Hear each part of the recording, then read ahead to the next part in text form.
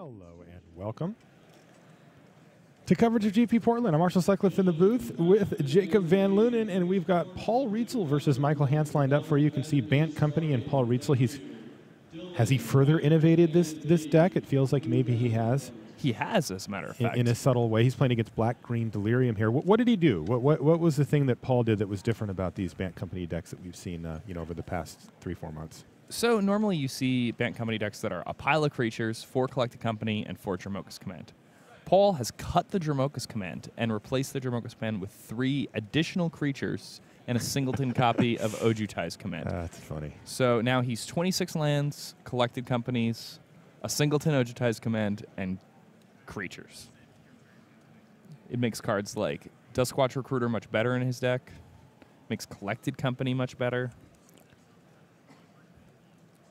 It's funny because I think people had kind of settled, oh, this is how many, you need 22 or whatever it is, number of creatures, in these decks. And they thought, well, that's enough. That had become the norm for that is what you need. And if you have more, that's fine or whatever, but less you can't do. But it turns out more is better in this scenario. A lot better. You hit more often. I mean, we saw plenty of times at the Pro Tour that people would miss with their Collected Companies or only hit one creature. And it just happens less percentage of the time for Paul with this build. Now, he gives up Dromoka's Command, which offers a lot of flexibility, but it is really not well positioned right now, so I don't think it's a big loss for Paul. Yeah, now that the format's becoming more controlling, it's less likely that Dromoka's Command is really going to be that tempo blowout. You're not going to get 2-for-1s with it as often. In the meantime, Michael is going to send the Reflector Mage to the slaughter here, as Paul's decided to keep his Duskwatch Recruiter, which you can see why. That card can be a source of long-term card advantage for him if this game hits that mid to late game stride. He also adds a Tireless Tracker, a land, and a clue to his battlefield. So Paul Rietzl, and I gotta say, I mean, his deck is designed to maximize on this angle, but man, has he been curving out.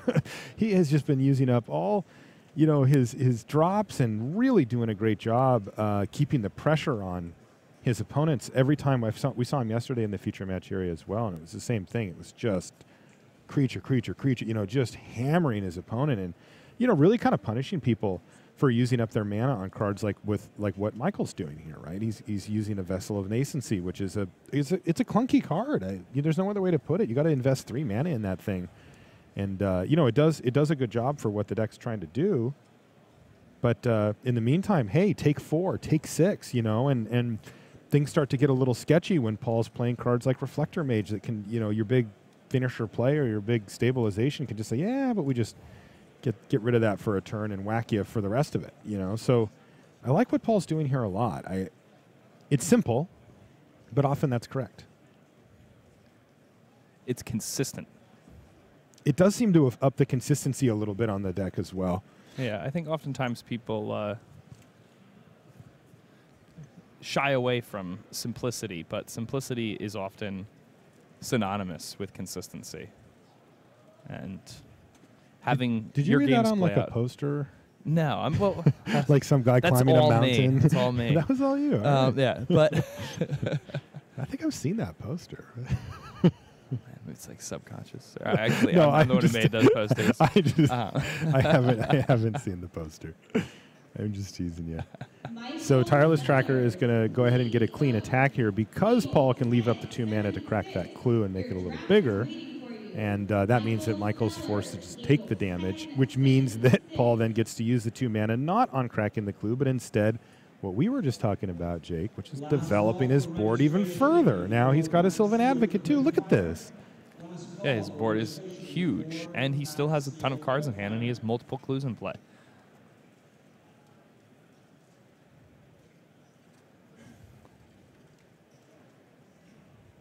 Yeah, I think one of the biggest strengths of the changes that Paul made is that, his games are going to play out the same way more often than not. Mm. Yeah, and Paul, he certainly is an expert when it comes to this creature. Like, he's very much at home when it comes to creature combat, sneaking through points of damage, figuring out lines of play that will earn him the victory through combat. And it looks like Paul's got a handy little note there to show us which creature's being affected by Liliana's plus ability. Thank you, Paul. That's handy. Paul he's an interesting character. You know, if you ever seen an interview with him, he'll spend a good 3/4 of the interview telling you about how great other players are. Yes. And he'll spend the rest of it telling you how he's not as good as them. Yeah, and how he's just lucky. Yeah, and it's meanwhile he's complete the actual nonsense. best. He is a superb technical player. He has one of the best work ethics in the game. This guy puts in the time. He's not the type that just shows up to a tournament and is like, "Hey guys, somebody handed me a deck. Let's see what happens." That's not his style at all. And yeah, when I interview him, I don't let him do that. Seriously, Shut him up real quick when he starts talking himself down. He's a superbly good Magic player, and that's just the truth. Like, I totally get it, right? Like, bragging and stuff it doesn't come off well, and it's not his style. Mm-hmm. But the truth is the truth, and that matters. And the truth is that Paul is really an all-timer. He is an absolutely fantastic player.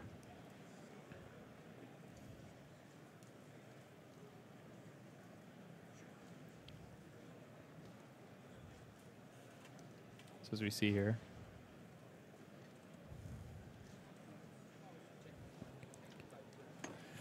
You know, this Tyler's tracker continuing to grow while Paul continues to draw more and more cards.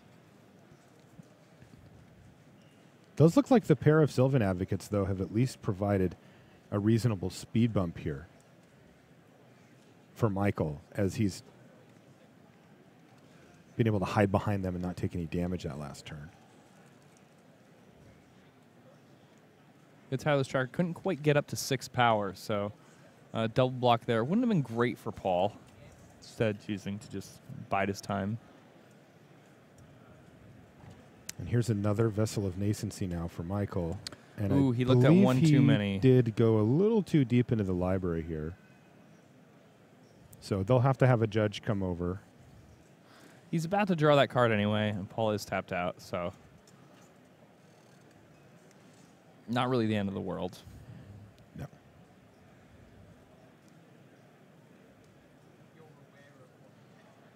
And you can see what the resolution is for this. Okay. Yeah, this is the type of thing that is usually pretty easy to resolve, just because he looked at an extra card, but it's not the same thing as drawing it or any of that nonsense. It gets a little more complicated when you get into that realm. So this one, in this case, he's just going to have to shuffle here, it looks like. It could have easily been a dexterity mistake. All right, they got that sorted out. And this is now the Vessel of Nascency ability resolving. It looks like he's decided to take a Den Protector, though he's kind of just left it floating there. How about there we go. It's better in your hand anyway here, Michael. Paul under some pressure here, though. I mean, the problem is that there's an Amalgam in Michael's hand, and Paul's going to have to close quick. I feel like next turn is going to be an exciting one, but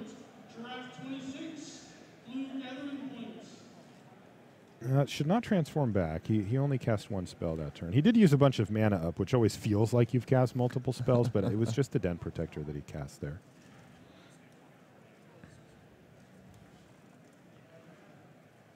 So Paul has that Lumbering Falls. He can cast the Reflector Mage in his hand here.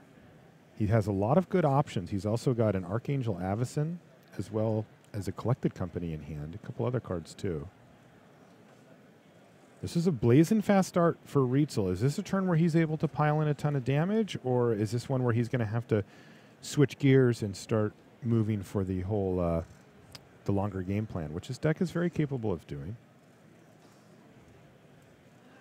It did transform back. Did he cast the vessel that turn? Yeah, Sorry. I believe he cast and cracked the Thank you. vessel. I missed him casting it. I thought Yeah. he already had it. All right, so that was my mistake. So what we saw He there. had one earlier also, so that's what was confusing. 'Cause Yeah. they kind So of so what changed. happened there was Yeah. Paul was deciding if there was anything he wanted to do while he still had the discount. Basically, any instant speed creatures.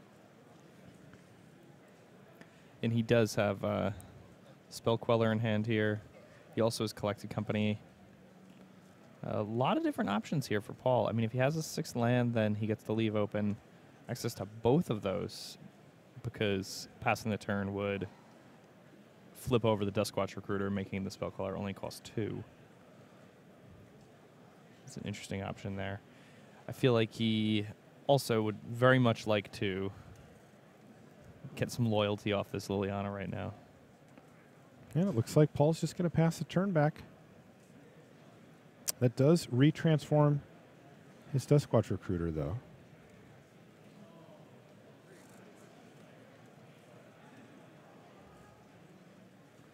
So Michael Hantz now. Some options. I believe we may just see a 13-13 come down. Which would be disastrous for Paul, considering how Michael's board currently looks. Benjamin and Allen, please report to the blue gathering point for your draft, number 26. Again, Benjamin and Allen, please go to the blue gathering point. He may not have it yet. The Emrakul? Well, he Yeah. may not have the... He may need to wait for Yeah, one more land. he does. You can see. I think he's pulled out those 4 cards to indicate. Is that possible? Or is it just a sloppy graveyard? I think those were from the most recent vessel. Okay. So option B. Yeah, it's hard to say from here. Yeah, right? yeah. All right, so Collected Company for Paul Rietzl. And he's found a couple of nice ones there. Selfless Spirit and a Tireless Tracker. I think he would have loved to see a Reflector Mage in that pile to complement the one that he's got in his hand. But so it goes.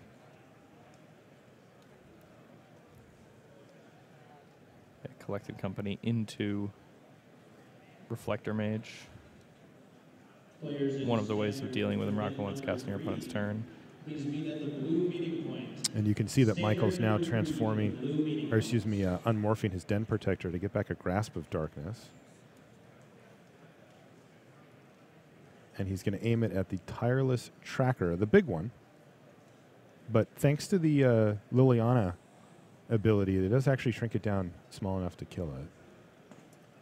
Able to get one of those off the table. Ooh, a few Reflector Mages in hand there for Paul. He does have 2 in his hand. I believe only the 1 blue mana source.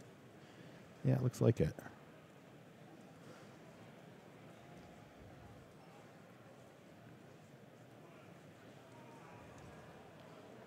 Paul's deck is just so streamlined, doing the same thing every game over and over again. Not really a spot he wants to be in, though. I think he really wants to be the aggressor, and now it's been a lot of turns where he has not attacked. Indeed. Yeah, wow, those Sylvan Advocates really holding down the fort here for Michael. Yeah, they've been really good this game. Now we get to see Paul Rietzl do the finger dance here as he does math, and this is not what you want to see if you're in Michael's seat. Paul is basically planning the way that he's going to kill you. Now, it doesn't mean that it's going to work every time, but he is going to find the best way to do it. And in they come. I believe. Yeah, he has not quite locked in these attacks, but he's running the numbers. You can see that Michael is effectively tapped out with just the 2 forests there. There's going to be no removal spells cast. So Paul has good information about how this combat is going to go. He can accurately predict what Michael's going to do as far as blocks and where that puts him moving forward. The other thing that we have to keep in mind is that we did see earlier that Paul has an Archangel Avacyn in his hand. Yeah. And he can use that to save any creatures that would be eaten in combat and, of course, bolster his board up a bit, too. That's absolutely true. The other thing to keep in The mind, we saw indestructible. this yesterday, is that, and you mentioned it a few minutes ago when we were talking about Avacyn, Jake, is that he does have the Selfless Spirit. And if Michael takes too much damage here, he could put himself in range of that transform ability from Archangel Avacyn, take 3 damage and die. That is something that could happen as well. So this is a tricky spot here for Michael. He needs to maintain as much of his life total as possible. My assumption is that Paul has sent all of these creatures at Michael and has ignored Liliana here. And that does seem to be the case. With Michael at 13, it's clear the Liliana's continuing to go up, looking to ultimate. And it seems that Paul is going to get in there. Oh, this is an interesting line from Rietzl. So he's going to sacrifice the Selfless Spirit rather than play the Archangel Avacyn here.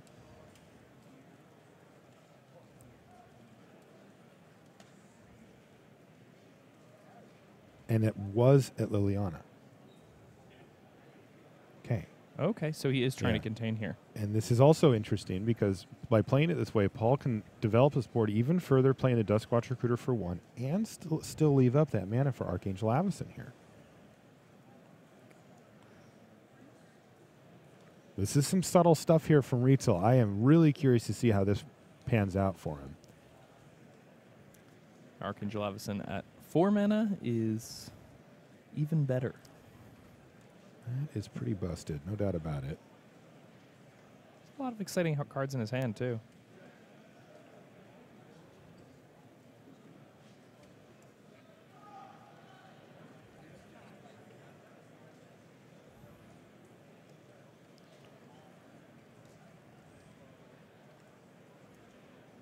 Yep.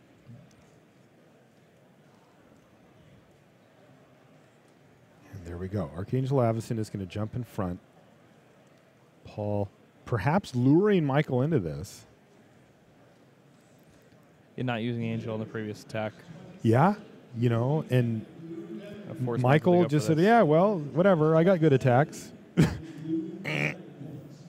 Now he's going to take no damage as Paul Rietzl, and one of the Sylvan Advocates just going to get gobbled up here. Wow. And now Seems Paul's quite really good. forcing Michael to have something here. Look at the board. It's gotten completely out of hand so quickly. Oh, but he does have something. That's certainly Emrakul. something.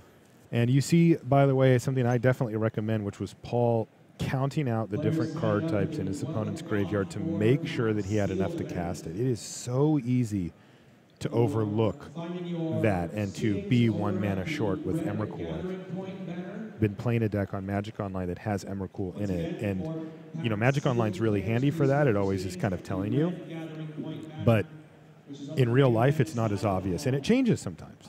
So pretty interesting here. Paul has 2 copies of Reflector Mage. Okay. And he's going to be able to Reflector Mage. Yeah. Emrakul, because of the way things work out. So able to really save himself there. Yeah, the question is, what does his board state look like after all this, right? That's the thing I want to know. Because, can't Michael set up a scenario where Archangel Avacyn's going to transform? That's certainly to wipe away all the other creatures outside of that Sylvan Advocate. Look, I'm not saying it's perfect, right? Like Michael also takes 3 in that scenario, and also is facing down a 6/5 flyer. So obviously, we're going to have to let Michael figure out what the optimal line is here. Looks like Michael's going to cast Reflector Mage on behalf of Paul and return his own Emrakul to his hand. And he attacked the Sylvan Advocate into it before that.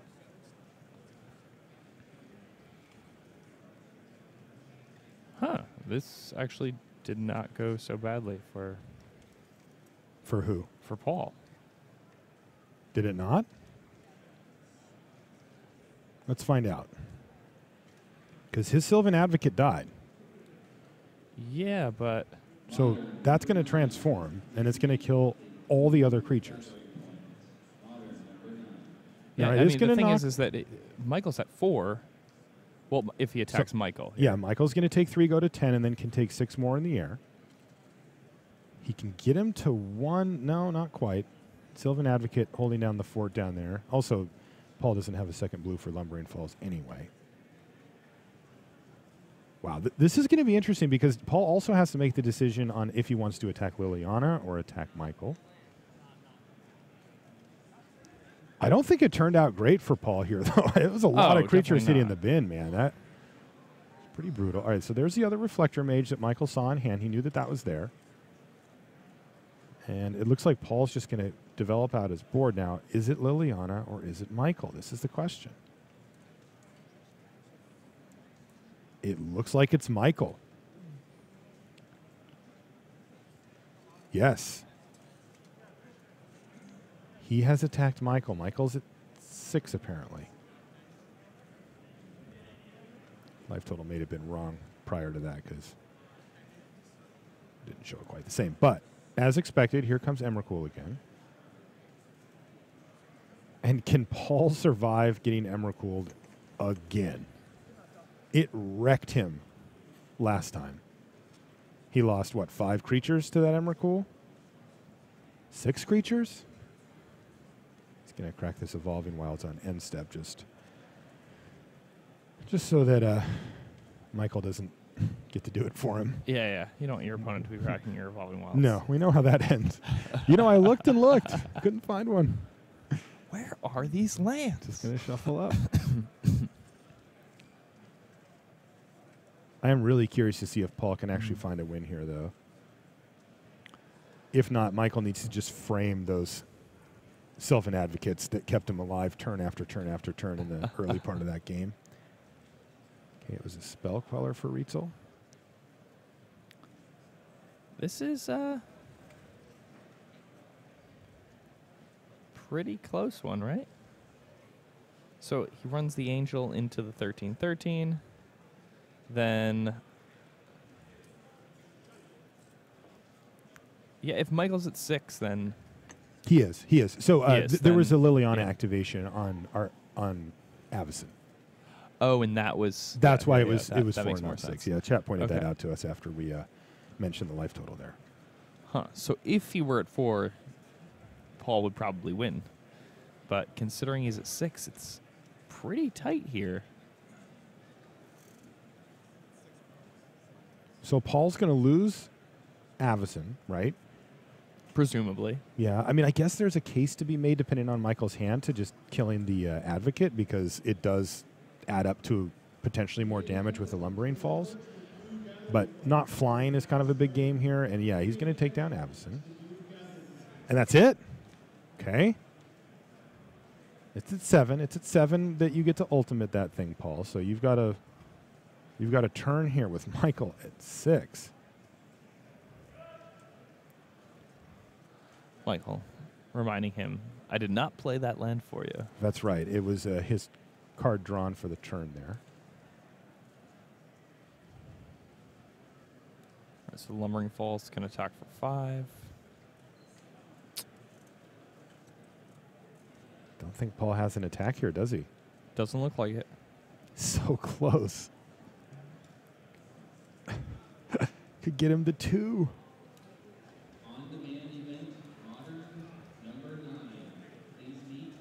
Michael draws his card. Doesn't look too thrilled about it. You can see a look on his face like, is this good enough? But he does have Emrakul on the battlefield.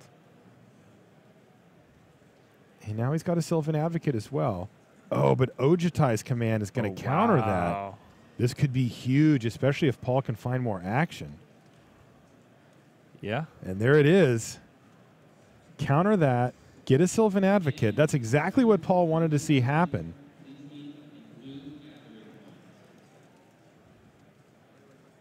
Okay, and there's that Spell Queller from before as well.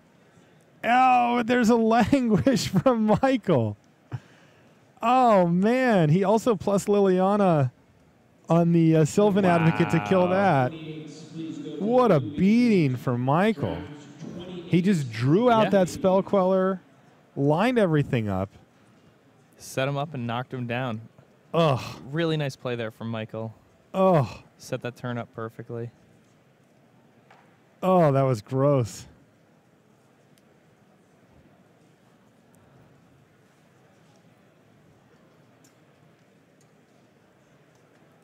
Wow.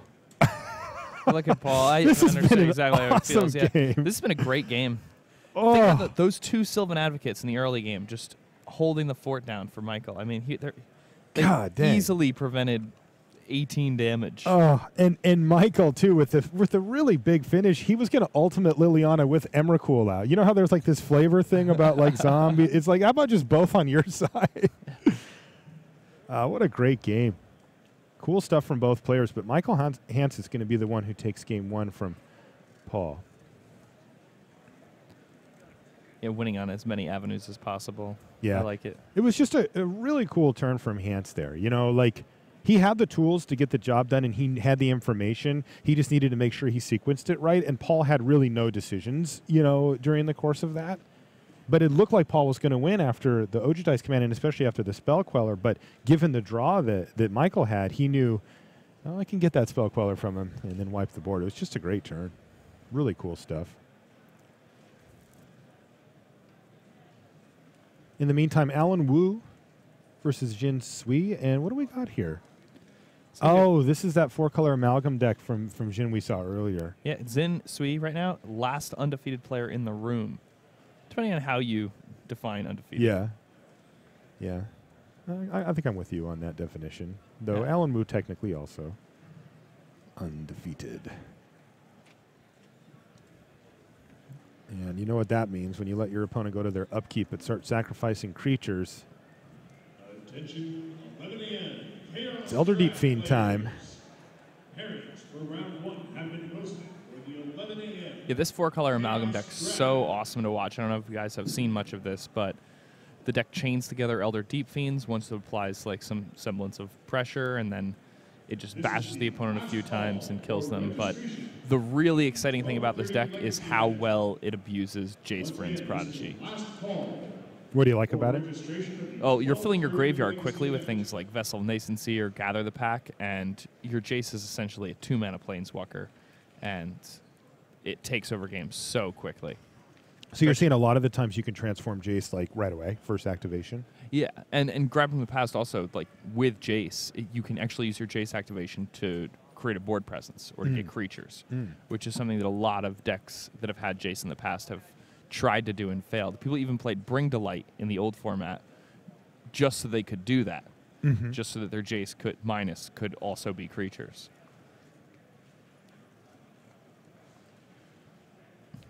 Now, since a reasonable board, the thing is the pair of 4/5s on the other side makes it a harder attack, but Well, he's sending in. He's not gonna be fearful there. All right. Well, our main match is back underway. Let's head back over there. I want to see the Paul Rietzl versus Michael Hantz match. Looks like we're just in the early stages here. A Sylvan Advocate, perfect start here for Rietzl. And Michael with the Grasp of Darkness off the top, a perfect answer for it. So this is kind of how the early turns are supposed to go. The Bant deck can easily grind through this type of scenario. But the black-green Delirium deck also has the ability to answer everything as we see another Grasp of Darkness. Also, you'll note that Paul Rietzl has already, you know, he kind of like cracked that Evolving Wilds while Michael was doing his stuff. And this is in reference to the fact that these matches take a long time.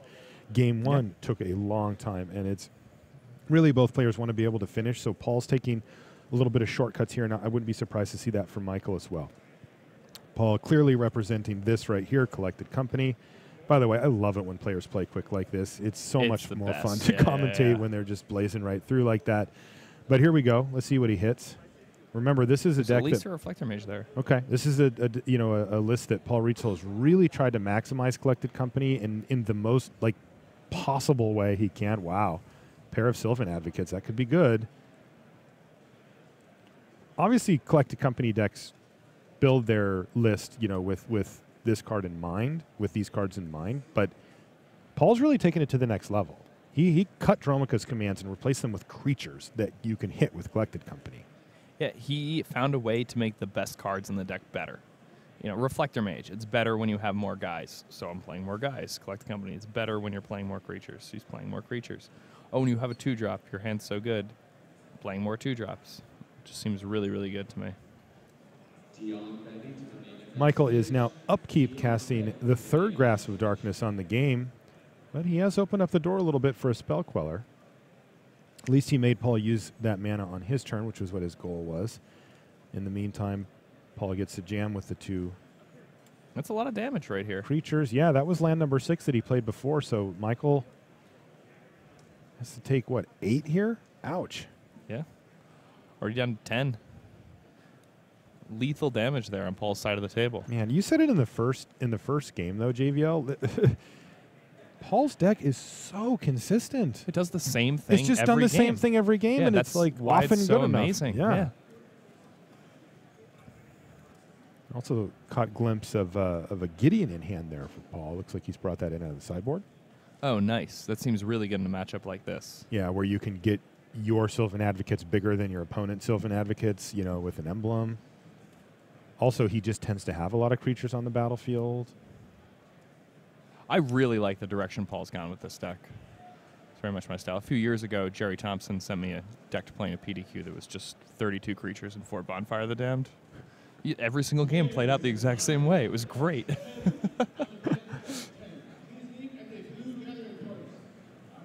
Well, this is interesting. Michael's going to play a land and then attack with his Sylvan Advocate there. So Paul has to try to decide exactly what that means and if he can do anything about it. Sometimes you figure out what it means, but then you can't do anything about it anyway. It doesn't change your course of play. And in this case, Paul's just going to take it. Could easily be a Liliana in hand there for Michael. That's the kind of card that can make you regret blocking.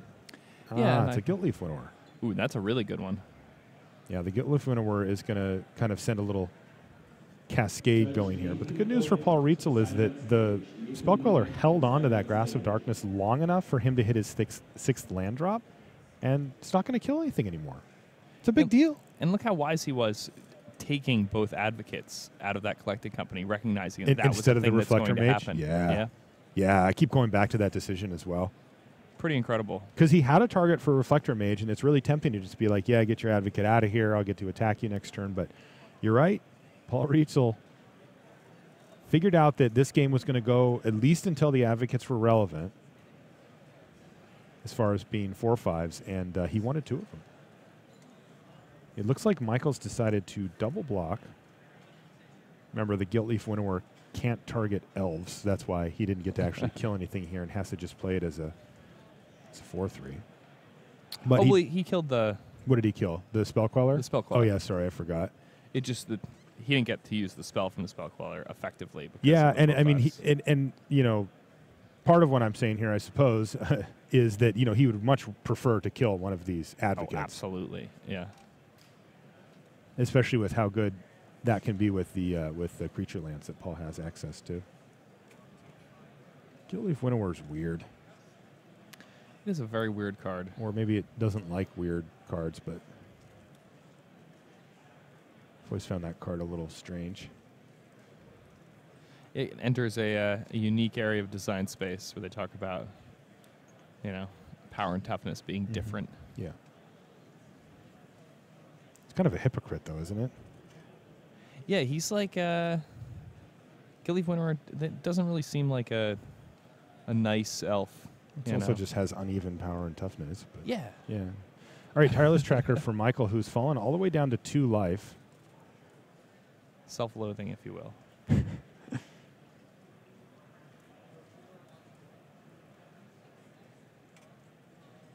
Can Paul finish him off and force a game 3? And can he do it in a timely fashion? Again, if you've been keeping up with us yesterday and today here from Portland, we've entered the grind zone here as far as this format. There is definitely a lot of long, drawn-out games similar to the first game that we saw between Paul and Michael.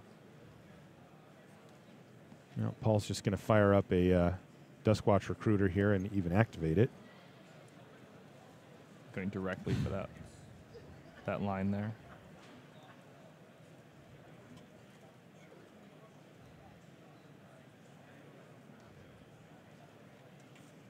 Looks like he's found himself a Reflector Mage. He's going to get to attack with both, which is going to force 2 chump blocks from Michael and really put the heat on him We may be done here. We may be going to a game 3. It's a lot of lethal threats there from Rietzl. Okay, well, here's an Ishkana. That will help. Certainly help a lot. What's in Paul's hand now? Cards are really good at catching up against Bant Company. We saw that a lot last weekend, the Pro Tour.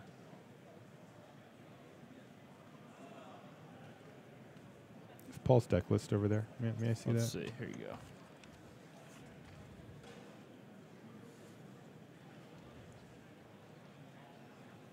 Let's see what Paul's got lined up here.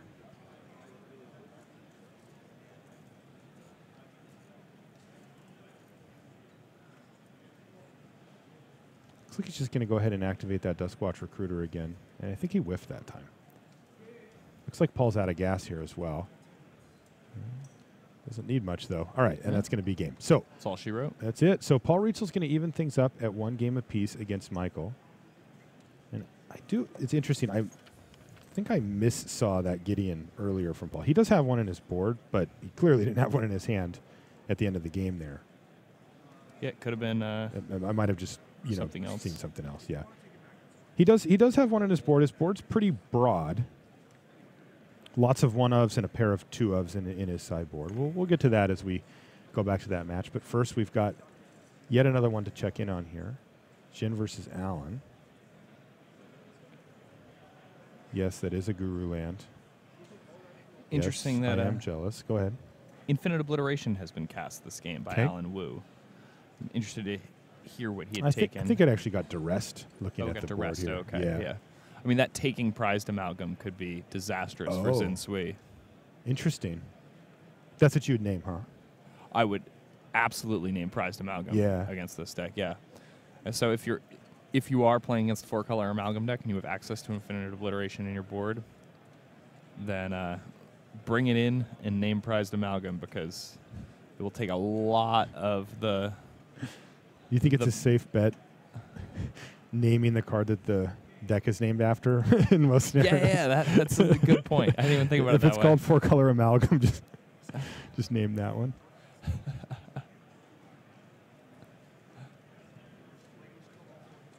These players are going to game 3 already, or in game 3, excuse me, already. Yeah, these matches are taking a while. I mean, the standard format is really, really complicated. Can't take quick turns and throw priority back and forth. So when are we throwing games away?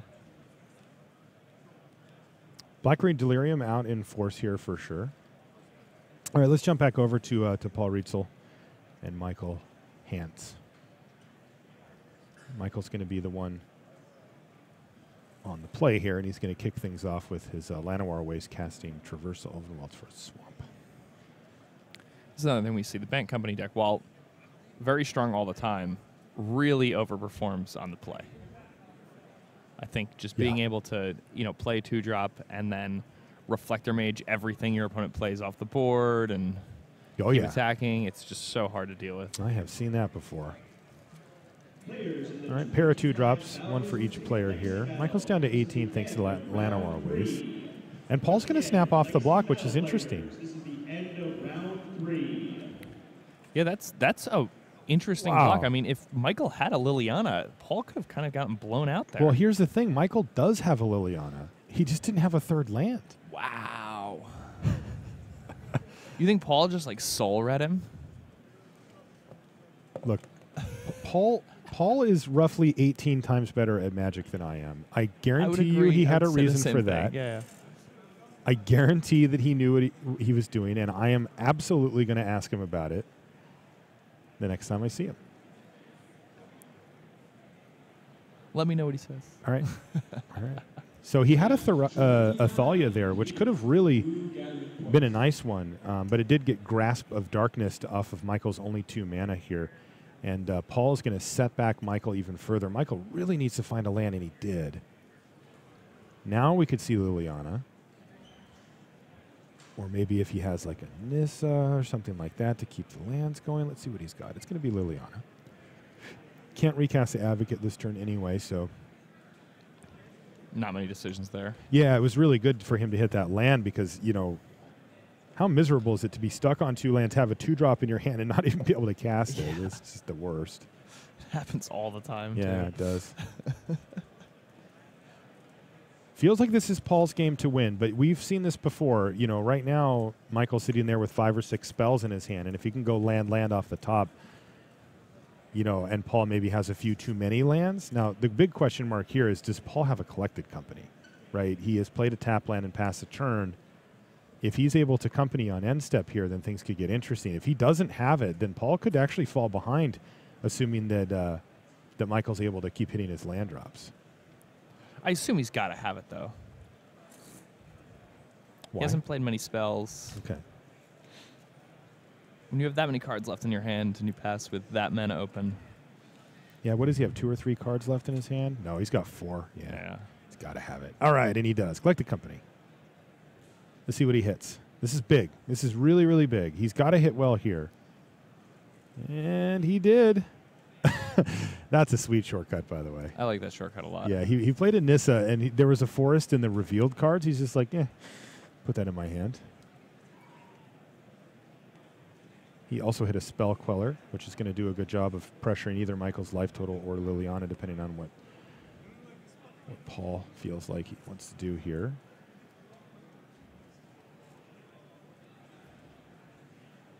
Michael did find land number 4 with an Evolving Wilds there. It looks like Paul has another collected company, too. I don't see how Paul loses if he does have another collected company here. His deck is so well set up to hit as often as possible. And Michael has had to really spend some time developing his mana, and that's going to start to catch up with him in a big way if Paul's just going to slam back-to-back companies and hit on both. And now he even has negate to back it up.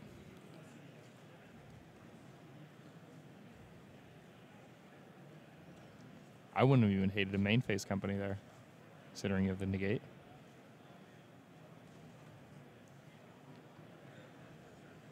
Okay, he's going to prioritize the Sylvan Advocate over the negate, I like that. feeling like I can leave up negate now. If my opponent goes for something really scary, a Planeswalker or whatever, I'll negate it. And if they don't, collected company, probably GG, or at least put him in a super commanding position. Let's see what he's got. A Tireless Tracker. Well, he could go for collected company now and try to hit a Spell Queller. Looks like I that's like what it. he's going to do. It's always an interesting choice there. He's got 1 Spell Queller and 1 Reflector Mage already out, so how about just hit one of both? Wow. That is Brutal. gross. Oh, my goodness. Put that back in your hand, and in case you were sandbagging a land, you can't even recast the thing. Yeah, is this game just over right It now? may be. It may be. I see a Lumbering Falls there. Now Lumbering Falls is a 5/5. It's yeah. lethal. He has lethal, even Yeah. through Liliana getting activated. And he's tagging for 17, yeah. And that's it. Paul Rietzl wins. Man, that consistency is so savage. It's so good. We saw Michael stumble just a bit here. He even picked up lands on the, 2 of the next 3 turns. And Paul Rietzl's like, hey, this train doesn't stop for anybody. I'm playing Yeah. creatures, I'm hitting, and we're going. And Deck does again, the same thing. the same over thing and every over and time. over. And then on top of it, his collected companies are so sweet. I mean, okay, fine, he hit perfect on that last one. Like, let's not beat around the bush, but still, he set himself up to do that as often as possible. This is always a fun deck to join in late on, the 4-color Amalgam deck. Luckily, it's not quite as crazy as last time. Glad it's fun for you. Like, this board's actually reasonable, Yeah, but yeah. some of these boards are really tough to just jump in on, you know? Yeah, I completely agree. Yeah. This one looks pretty reasonable, though. Okay, good. I was worried that he was looking through his graveyard right there for a moment. Yeah, well, that's the other thing is that you do have to do that, right? Like, Yeah, very you often. as the expert have to sit here and, like, start unwinding these board states, and they get pretty complicated, and what's in the graveyard has a lot to do with how the game's going to end up. Man, Paul Rietzl. Paul Rietzl is something amazing, especially, we sit here, we watch him, he loses game 1. It's like this 36-minute grind fest. the clock is winding down, and then his deck just fires on all cylinders 2 games in a row. Takes it home.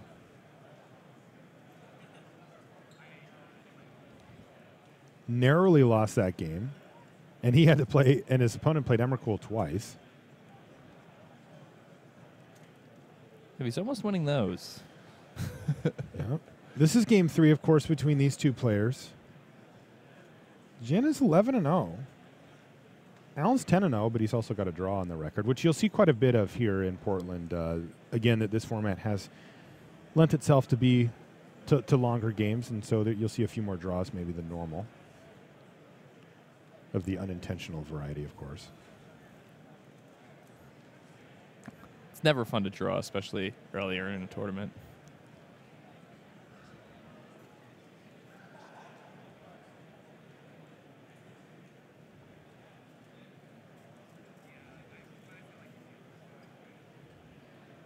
Wow, this is so complicated for both players. And the thing is cards like Kozilek's Return, just having a presence in the graveyard, it increases the complexity of what's going on. So what are you seeing here as far as thing. just the board state goes? I mean, right now we've got a couple of planeswalkers and 1 creature facing off. What is even happening right now? Okay, so I think right now they're both just trying to leverage their planeswalkers and try to win a card advantage war. It doesn't seem like Zinsui has anything going on in terms of prized amalgam interactions in his graveyard.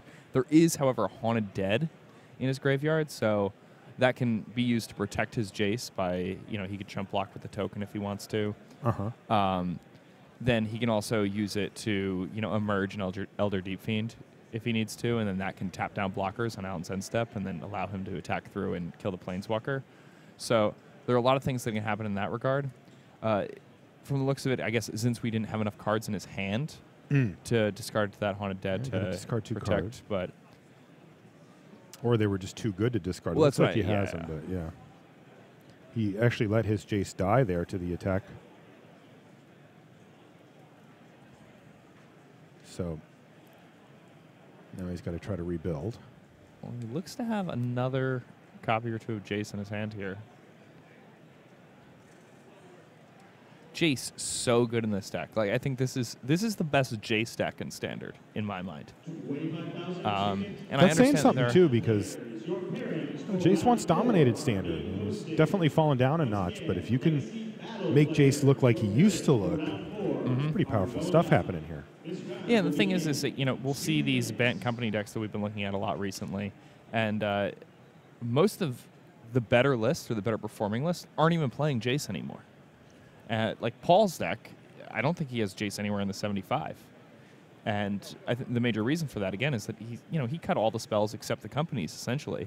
So Jace doesn't really perform that well. He can't be, flashing back Dramoka's commands and using it in that regard. And he wants all of his creatures to be pressuring his opponent, all of his games to play out the same way. He doesn't want these decks or these games where, he's got a multiple personality deck that's trying to control the game and kill the opponent. I'll tell you what, Jake.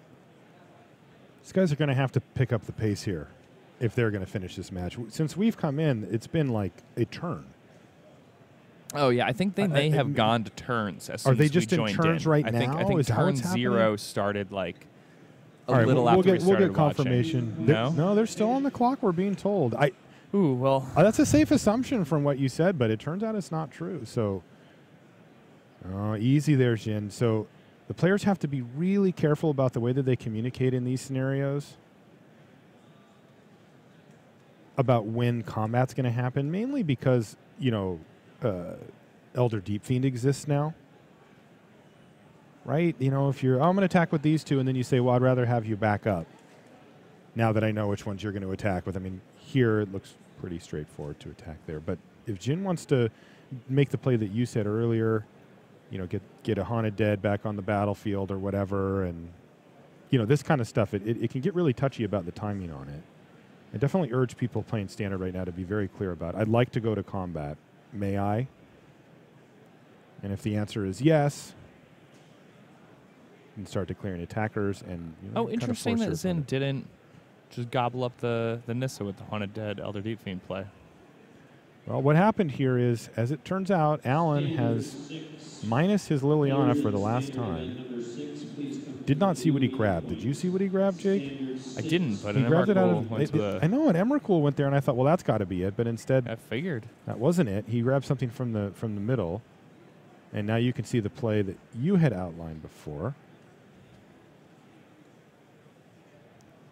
Bang, bang, bang, bang, bang. So Kozilek's return is going to trigger, wipe the board, leave Jin with the 5/6 Elder Deep Fiend and apparently a 1/1 Flying Spirit token as well. Yeah, I like how he was able to cast the Elder Deep Fiend with the trigger of Haunted Dead on the stack so that the Kozilek's return trigger went off before the spirit trigger resolved. Got to get that value.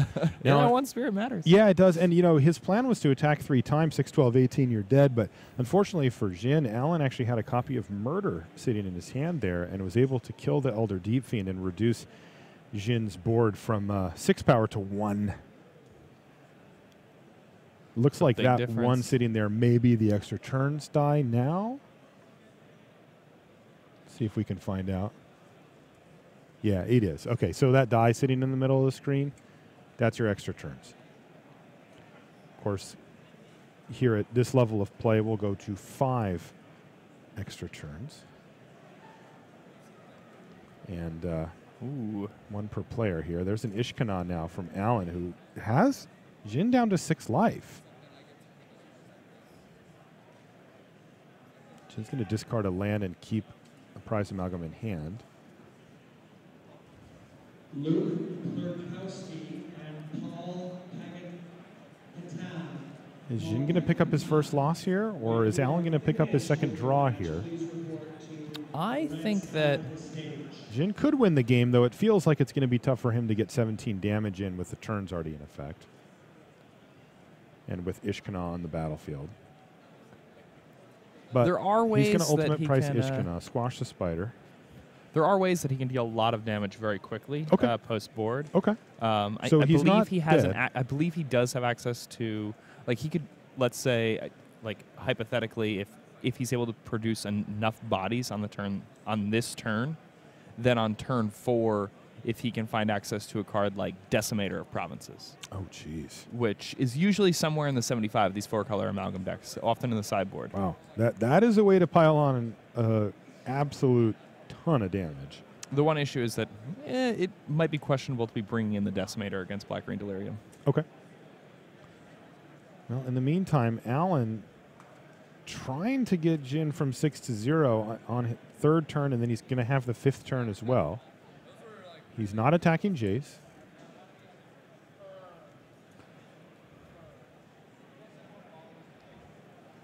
Yeah, this second draw for Alan is very similar to a loss at this stage of the tournament. How do you mean? Well, it's rare that other people are going to have multiple draws when the standings cut to a top 8 at the end. So that second draw doesn't, that extra point added to your standings doesn't really put you into a new bracket of people. It kind of keeps you where you are. So it's similar to 0 in that way. Yes. Gotcha. Where the first draw doesn't seem to have such a strong effect. Yeah, the first draw means that you're going to make top 8 before the X and 2s. Yeah. Interesting. So it looks like Jin decided to play Haunted Dead and then double block one of the spiders with the 2 spirits, losing a spirit. But only dropping to 4 here rather than any further down. It seems that Zinsui has pretty good way to slow things down here, too, with Jace. Huh? Cancel that order? Can Alan actually get this win next turn? This is going to be turn 4 for Jin. So if he's winning this game and the match, it has to happen now. Yeah, this very turn. This turn. It must happen this turn. If he cannot, which it doesn't look like he can, and if he cannot, then he's going to pass a turn, and the whole entire match hinges on if Alan can get those last 4 life off of Jin or not. And we shall see shortly. This Jace is going to be shrinking something.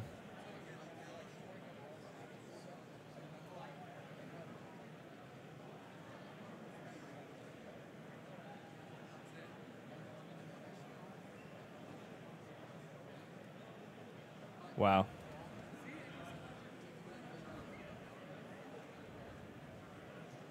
Pretty interesting stuff going on here. What are you seeing? Well, basically, Alan needs to draw something that's going to allow him to punch through those last couple points of damage, whereas I don't think Zing can really win anymore. Okay. It does seem to be the case. It's interesting in the sense that we really get to see all of the angles of this four-color Amalgam Yeah, so deck. that was... Jin has given up on winning the game. He has shipped the turn back, and it's just about if Alan can punch through some damage, and that is going to be very difficult. There's 3 creatures on the other side, plus one of Alan's has been affected by Jace, so... Yeah, the whole game comes down to this turn right here. And he's going to activate and ship, but this is not going to be good enough. Block, Doesn't look like block, block, go to 2. Alan has to try it, but unfortunately for these two, and really unfortunately for Alan for the reasons you described a minute ago, Jake, this is going to be a draw. And in Alan's case, another draw. Draft number 31. Draft 31. I wonder what the standings are going to look like at the end of the day here, just because of how many draws we're going to see, you know? All right, looks like the players are doing a little bit of discussing, but I think we can call this one good. You know, this is definitely this is a not legitimate going draw. to end with a. You can see the judge kind of stepping in. All right, so why don't we call this one? We can let them discuss. But that's going to do it here for round 12 from Portland.